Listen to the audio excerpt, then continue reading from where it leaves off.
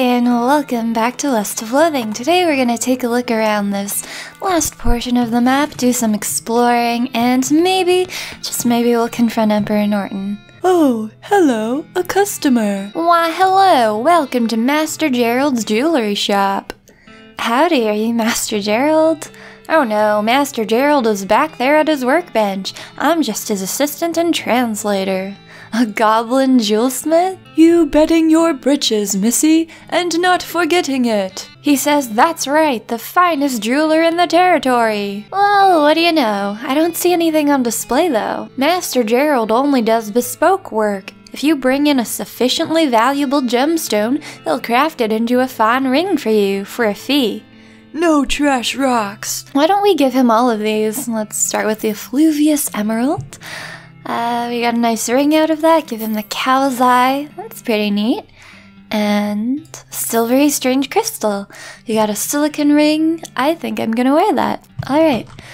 So let's equip this real quick. Where is it? Oh my gosh, I'm blind. There we go. Let's check out Fort Unnecessary. It's an interesting name. A harried-looking young woman in a military outfit darts in front of the door as you enter. Oh no, I can't be having any more misfits in this jerk ward. You can either swear to me that you're halfway competent, heck, even a quarter, and that you'll help sort out this crew of no-hopers, or you can turn right back around and march double time. Sure, I'll help.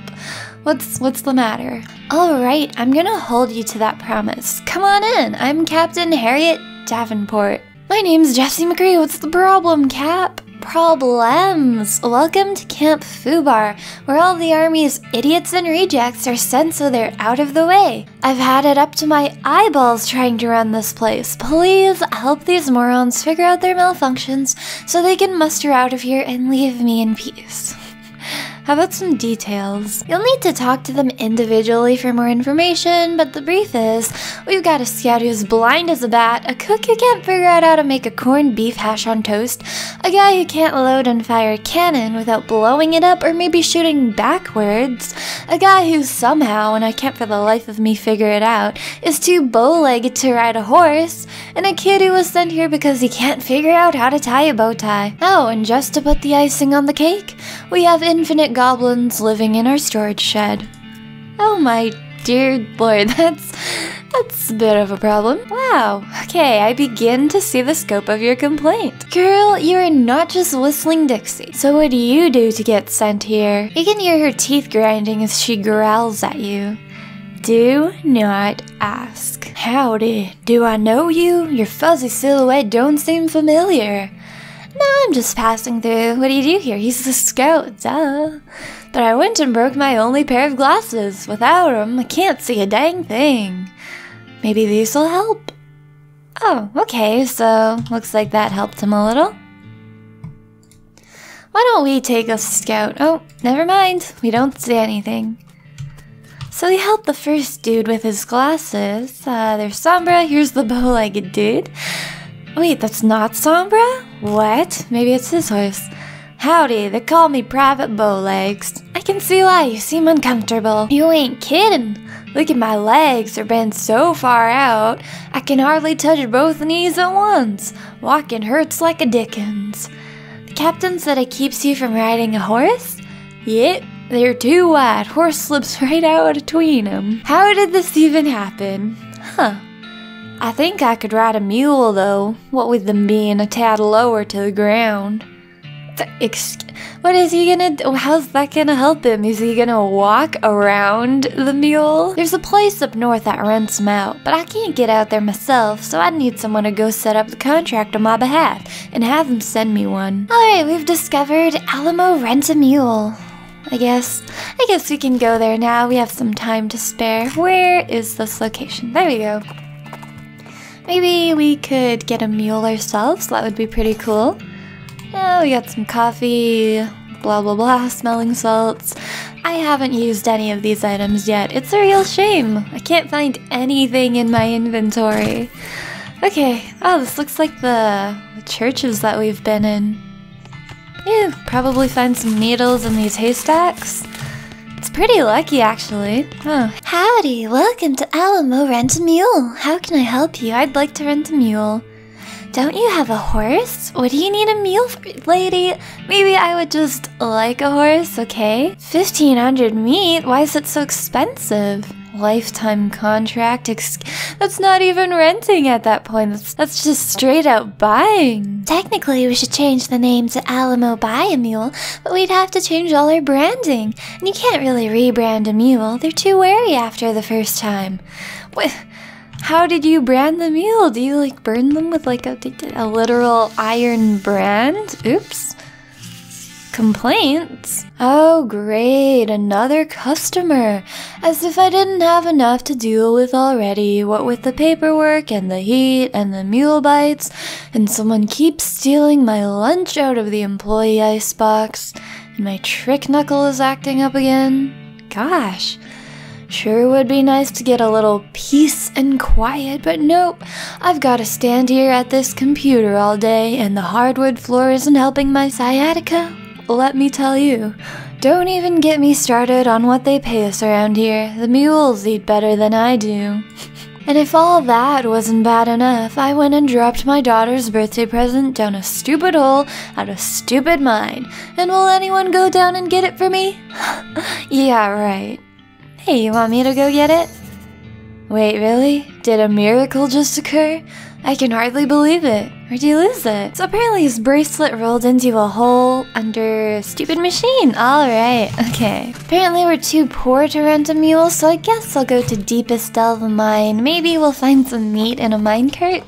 Because that usually happens. Coal smasher 5,000. That's neato. This weird shaft thing goes down further than you can see. Ooh. Ah! What's happening here? There's a little toolbox. We got a gas cap. Mine some of that. Guess there's nothing more here. So let's get back to the main entrance and we'll see if we can find his daughter's bracelet. I wonder if maybe it's actually his bracelet and he just told us it was his daughter's to, you know, save him the embarrassment. There's nothing to be embarrassed if you're a dude who owns a bracelet, of course, but I don't know. I don't know how this game works, okay? You pull the lever, but nothing happens. A quick peek at the generator reveals that it's out of kerosene. Let's fuel it up and replace the cap. And before we write it down, let's see if there's anything here. Oh, nope. Okay. There's a lever. How modern. Oh, no, I don't want to stay on level 1. Whoopsies. Let's go to level 2. Oh, looks like a sort of nice dining area. I don't know what happened to, you know, my accent there. That was strange. So I guess this is where they take their breaks and drink alcohol and stuff. Nice cupboard. Oh, these people are so creepy. Jesus Christ, maybe I should try to blend in, because, they're making me really nervous, and I feel like I'm about to die, so, you know, maybe if they think I'm one of them, they'll have mercy on me. These cultists are really going to town with the whispering and tracing of spirals in the air, and generally being really creepy cult weirdos. One of them notices you approaching and nods politely before going back to her muttering and whatever. She's the only one that notices you, and none of them seem inclined to get out of your way. Guess we have to fight them.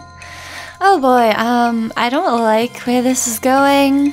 We don't do a lot of damage, but maybe we can pull through if we play our cards right. I usually screw this up, so you know, don't expect much. Now, do we want to do 15 cold damage, or do we want to try to take someone out right away? I doubt Gary can do 100 damage to this dude, so I guess we'll go for the AoE, maybe? Okay. And reduce their stats so that they do less damage to us. Oh, what are they doing? Oh, they're boosting their own stats. That's interesting. Okay, this is starting to look a bit dicey, but you know, have faith in me. I'm fantastic at this game. I'm a master combat person who's good at combat things.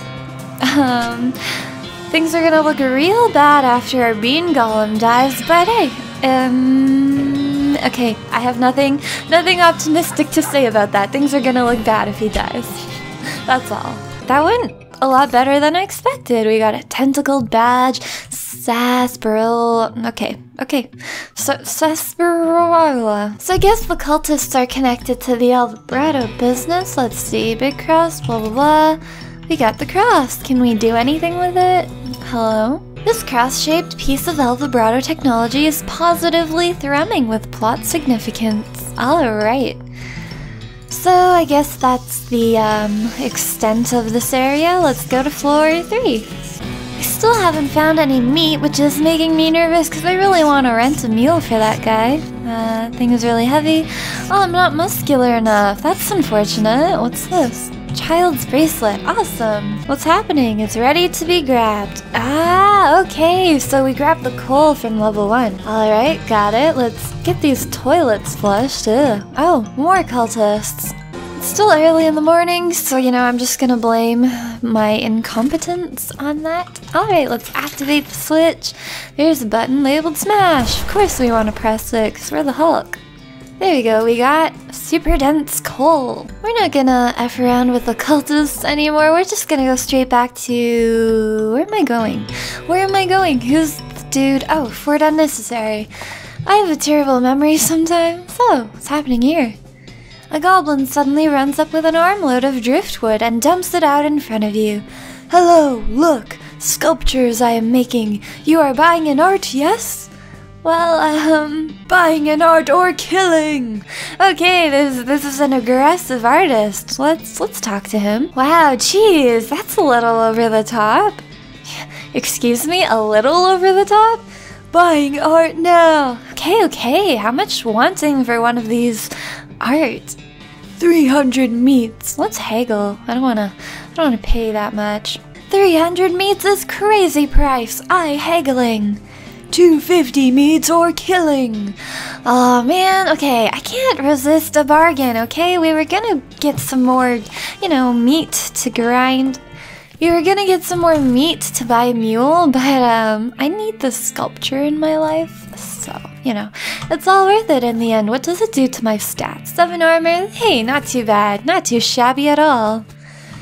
Excuse me, please, just stop it. Get away. Oh, jeez. Okay, this isn't the right guy. What am I doing? What am I doing? Is my memory really this bad? So we got a bracelet for someone. Who did we get the bracelet for? We got the bracelet for the Alamo Rent-A-Mule dude. I am the worst person in the entire world. Can I even blame this on not getting enough sleep? I don't think so. I'm just bad. Hey, I found your daughter's bracelet. Wow, thanks a bundle. It's a real tragedy that there are so few selfless and kind-hearted people like you in the world, willing to do a hugely dangerous favor for a total stranger without any expectation of a reward.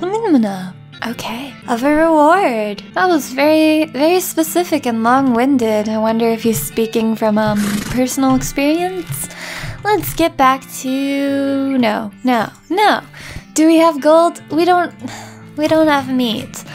Why don't we go back to... Is there a merchant in Breadwood? I'm not sure. I'm just gonna go back to Dirtwater, visit our old friends because I miss them. Alright, let's get in here. Aww, we don't see Cactus Bill anymore. I guess I could always visit him at Olive Garden, but Oh my gosh, I swear. Oh, Jesus Christ. I went into the wrong store. I want to go to the Mercantile, not the bar, although I could use a drink after all this ridiculous business. Hey, I've got the money you wanted. Hello? I'd like to rent a mule. Okay, she's gonna deliver the mule. Alright, let's get back to Fort Unnecessary. How about some more of those incompetent fools that are residing there? He takes the contract and slowly moseys outside to wait for his mule. Dude, he owes me 1,500 meat. What's wrong with him? Hey, what's up? You're a dude that's terrible at loading cannons. Alright, what can I do for you? You know what? Let's teach him how to load cannons. Give him the book, Cannon Loading for Idiots. He flips through the pages. Oh, okay. So he figured it out. Awesome. Look at all these broken cannons. He's so bad. So bad. Alright. Anyone else that can help? Who's in the mess hall? There's so many people here. Guess we can help this dude. What are you? Aw, gee willikers, I had a pretty good job as the general's personal assistant, but I got fired and re-signed here. What happened? I'm pretty good at scheduling, and I can write shorthand, and I'm an A+ boot polisher. But then the general went and decided he'd look more serious and sophisticated with a bow tie, and he expected me to do the tying for him. Ooh. Do we have a clip-on bow tie? Yes, we do. There you go, buddy. You shoot yourself a wink. Oh, cool. Hey, Jesse. How you doing? There's a nameplate on the desk that says General what's his name? Medal of Adequacy. All right. Well, ooh, that's pretty good. Why don't we use that? We're adequate. Howdy, Private Cooker. How appropriate. Well, it would be if I knew how to cook, like, even a little bit. What seems to be the trouble? We've only got 2 ingredients here, and I cannot for the life of me figure out how to combine them. Excuse me, sir? Okay, what are the ingredients? Corned beef hash and toast. Try to help him with a metaphor. What if you thought of the toast as your elbow? He nods, seeming to understand where you're going with this. And think of the corned beef as your head. So I should put the corned beef hash under, no, I'm sorry, I don't get it. Can we try again? Sure, let's go. Okay, what if you thought of the toast as a shingle and think of the corned beef as your head? What if you thought of the toast as a roadmap and think of the corned beef as a hole in the ground? No, come on, dude, that makes perfect sense. You know, like, you have the map, X marks a spot, you dig in the ground, you dig a hole to find the treasure. I don't know where I'm going with this either. Okay, let's try again. What if you thought of the toast as a shoe? He nods, and think of the corned beef as shinola. Of course, I put the corned beef on the toast, just like shinola on a shoe. I get it now. Thank you. I don't think you get it, dude. I don't think you get it at all, but hey, whatever works for you, I guess. Okay, get out of the mess hall. Have we helped everyone? All right, we got 300 XP. Pretty sweet. All in a good day's work. How about let's level our character and we're gonna get hot on the trail of Emperor Norton. So what we're gonna do is upgrade our Lava Fava and then upgrade our Great Northern Blizzard. What should we do next? Maybe another Great Northern Blizzard? Ah, wonderful. So we do lots of AoEs to all the enemies. Pretty cool. Let's get back to Frisco and follow the train tracks. Oh, but first, let's open that. Ooh, so much stuff that I'll never use. Let's follow the tracks. You jump onto Sombra's back and ride like the wind, following the railroad tracks back into the desert.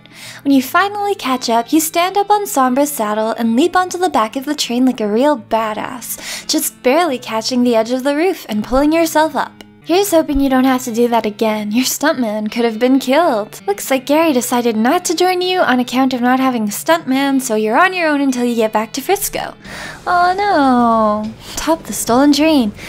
Well, there's Emperor Norton. Let's climb down and see if we can get some materials before we, deal with that idiot. Sorry, is it bad that I called him an idiot? Turns out there's a locked safe here. Maybe we can upgrade our lockpicking. Oh, we should have done that when we upgraded our character. No! Wait, what? What do we need? Safe Kraken 5. Where are we now? Safe Kraken 4. Alright, so that's gonna be the end of the episode. Next time I'm gonna upgrade my Safe Kraken skill. We're gonna fight this Emperor Norton dude business person man, and hopefully we'll beat him because he's a real jerk. He threw anti-venom in my eyes. I still need to get him back for that. Anyway, see ya, goodbye.